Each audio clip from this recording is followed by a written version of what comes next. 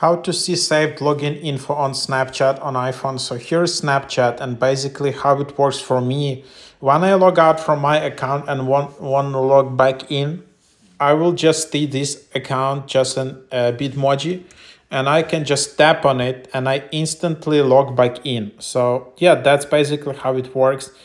I don't need to enter my password, my username. I just instantly log back in.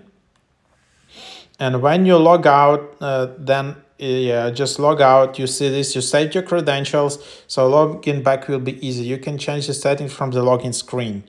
So here it is. And when I want to log in, I see this check mark in the bottom.